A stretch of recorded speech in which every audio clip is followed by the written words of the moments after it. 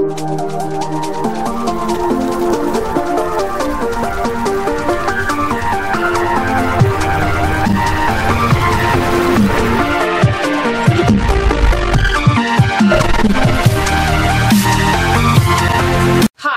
name's Ashley Wild, and welcome to my channel, Ashley's Wild Life. There's nothing wild about your life, Ashley. Tell me, are you one of those non-binary folks I've seen on Tumblr? Don't you miss those days where there used to be two genders and not a third gender to sound like some sort of special little snowflake? In this video, I want to talk about gender as a social construct. Gender is not a social construct. You're either born male or female. That's the truth. And it's backed up with science. So, are you gonna argue with science now? Of course you are. You're one of those people who yell out, "Science is evil" and stuff. Hey, science! What it means to be a man and what it means to be a woman involves more than just biological sex. In particular, the way that we communicate to others that we are a man or are a woman or are any other gender is through performance and through gender roles. Okay, but what gender roles would a gender-neutral person have? Look, there's gonna be men acting feminine and girls acting masculine. But at the end of the day, they're still men and women. So what certain tasks might make someone look more masculine or feminine doesn't mean they are cisgender. A gender role is everything that a person says and does to indicate to others or to themselves that they are a man or a woman or androgynous, or to indicate that they don't have gender. Again, I would like to know what gender roles would someone who exists outside the binary gender would have. Because, like I stated before, these so-called gender roles do not always indicate the person's gender. A man could be a stay-at-home dad, or the mom could be a professional doctor. If a man wears a dress, is he automatically a woman? No. And sure, you can fool people with makeup and a wig, and if you have a feminine body, you can fool people into thinking you're a woman. But under that skirt is a penis. Nothing more, nothing less. Some of the ways this manifests in our society are in these idioms that we have, like women are the weaker sex and they need to be protected. I love that straw man you just pull out of your non-binary ass. Women are typically the weaker sex because of their bodies are not built to be as powerful as that of men. But it can overcome with some training and some exercise. However, the world's strongest man will still be stronger than the world's strongest woman. It is not a social construct because it's backed up with science. And just because you decide to be not part of the gender binary doesn't mean you're gonna grow muscles and shit. I could beat the living hell out of you with my pinky finger, and I don't work out as often as, say, Hulk Hogan, but I can lift at least 60 to 80 pounds. And big boys don't cry. Again, another straw man. I'm fully aware that men can cry and so can women. But if you're gonna cry for nothing, then you're nothing more than a mere big baby. These are examples of how gender roles are reinforced. In Western culture, a man is someone who is a protector and a provider, and a woman is someone who is a nurturer and a caregiver.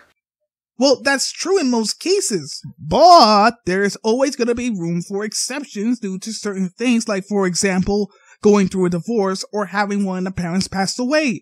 Therefore, the mother may end up doing both the father and the mother roles, and vice versa.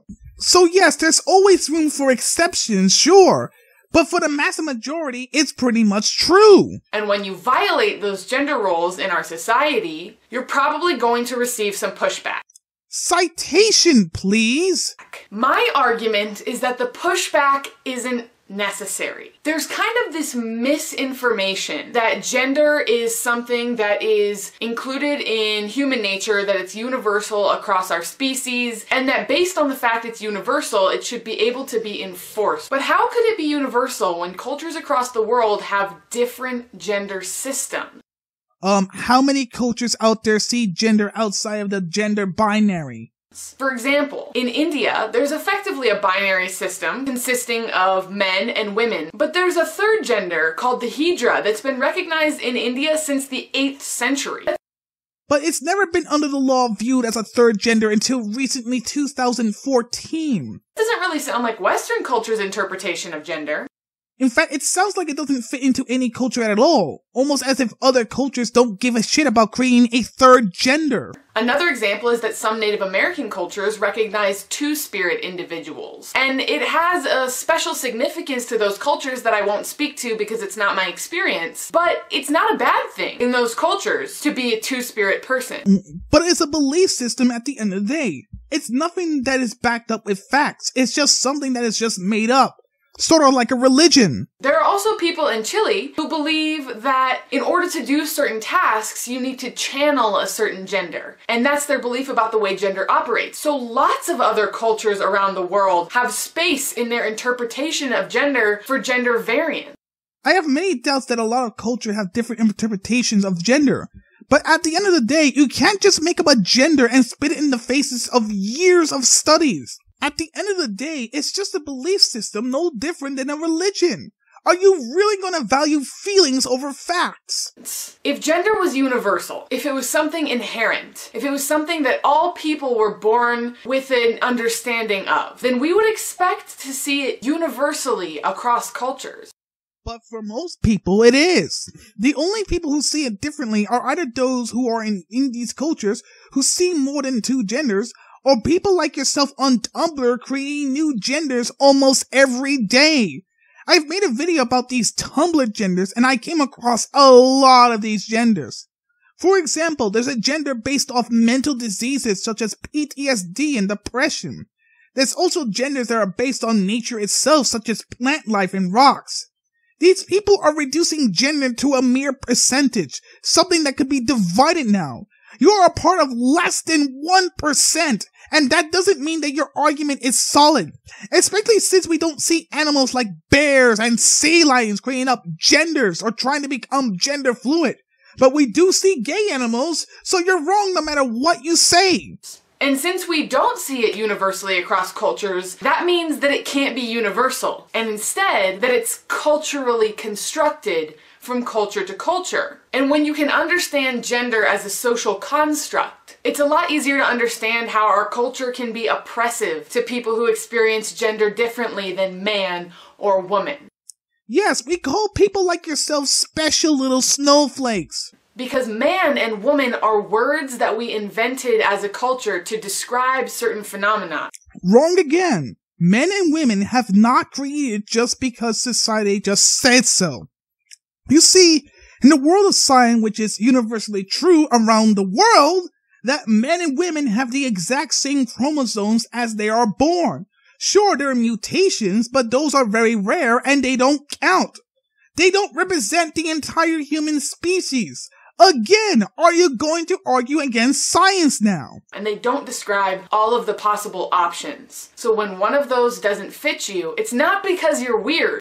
Oh, no. You're declaring that gender is just something that you could just put on like a piece of clothing. Doesn't make you weird at all. It's because socially we've constructed a system that doesn't work. A system that doesn't describe the experiences of all of the people in our culture. You are part of a culture that barely even exists. Methinks you're just doing this for attention. So I challenge you to do more research, read more, and learn more about the perspective of gender as culturally constructed. Okay, I challenge you to prove me wrong. Because so far, all you've shown is that gender is nothing more than a mere accessory you could just put on. Because I think it's really the foundation before you delve any deeper into the conversation about gender or gender equality. I thought you were going to have a discussion with me because we all know how social justice warriors and Tumblr rights act. To you, I'm just another bigot who is against change. I hope you can understand why the interpretation of gender as something we are inherently born with is mythical. Question. Is oxygen mythical? Is gravity mythical? Because us humans have to create words for it.